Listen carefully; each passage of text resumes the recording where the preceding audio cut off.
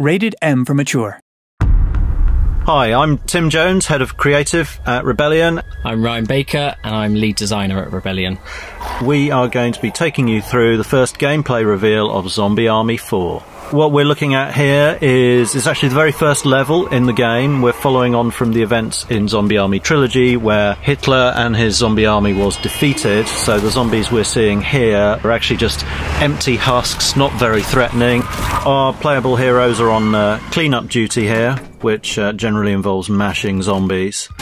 And there's Carl Fairburn getting out of the truck, and we're about to embark upon a little bit of zombie killing. We're skipping past part of the playable area of the whole level from the game here to jump straight into the action. So this is our first safe room, and Carl here is picking up a weapon upgrade kit. So these are the items he can use to upgrade any of the weapons he's carrying, and he'll go into any of the workbenches that are located in each of our safe rooms. So here you can see he's picked his G43 and he's attaching the electrified barrel.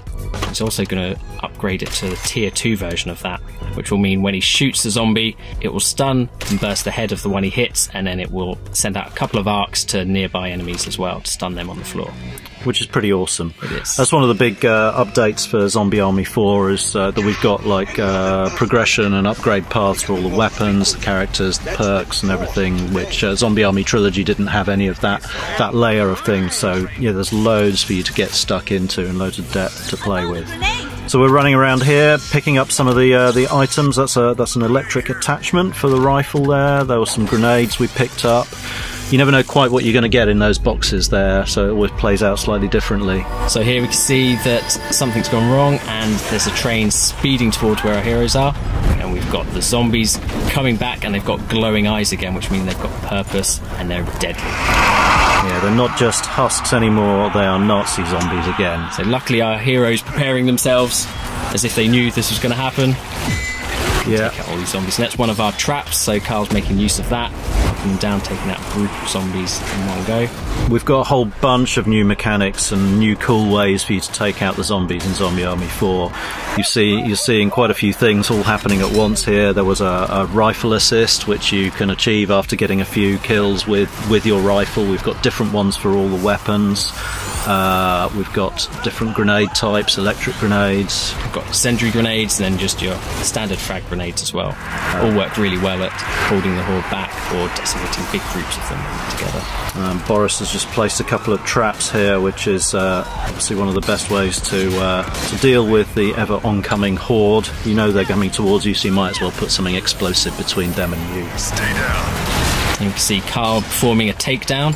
If you've hit a 10 kill combo, you can then perform a takedown on any of our zombie grunts. Doing that will reward you as well with a health boost.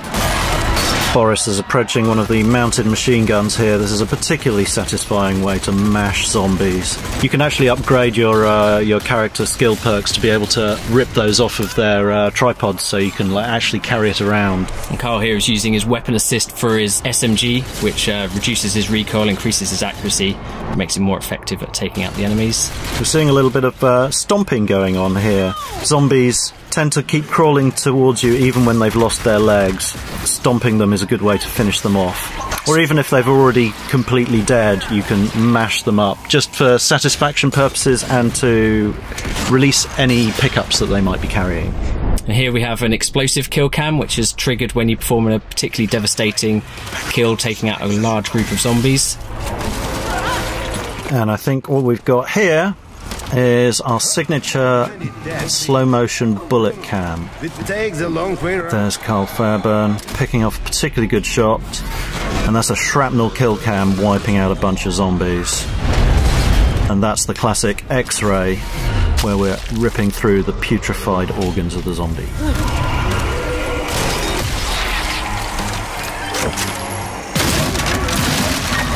Here you can see Shola using the electric ammo attachment that she picked up earlier on.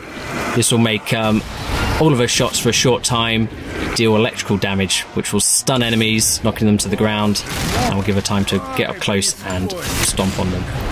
Or indeed for one of your friends to stomp on the enemies as well.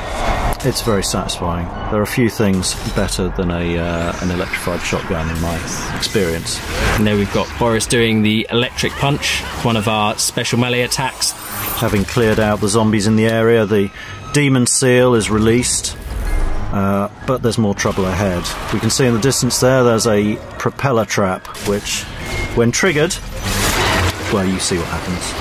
Here's Carl using his Brainbuster weapon assist, which is for his pistols, where he can paint a number of targets and then get headshots in each of them. That's one of my favourite moves. It's great. It's one of those things as well, another one that can be upgraded via perks, so he can improve the how many people he can target and the effectiveness of the assist. A little bit more ranged shooting coming up here, but there's a different environmental trap. That's the... what would you call that? That's our electric floor trap. So luckily the Resistance, who have been fighting zombies for some time, have set up traps all over the place. So they're very useful for taking out the hordes and slowing them down. It's times like this, as you're getting overwhelmed by the horde, that one of the new perks comes in very useful. You can actually, when you're downed, if you manage to kill another zombie with your pistol, then you get a second chance to get right up, if there's none of your friends around to revive you.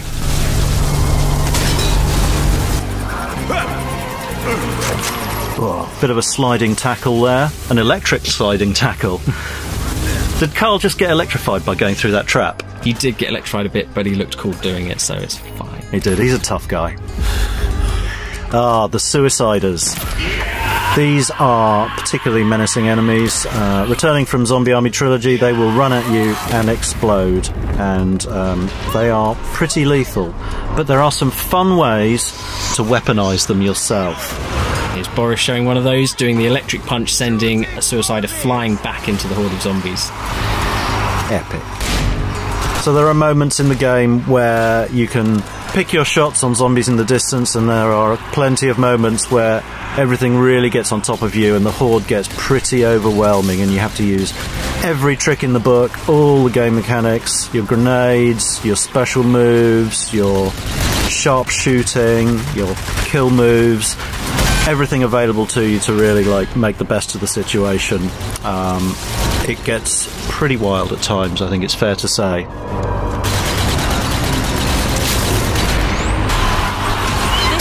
Some grenade throwing. You're seeing zombies falling off the scenery all around. They have no sense of personal safety or preservation. They'll just keep coming at you from everywhere.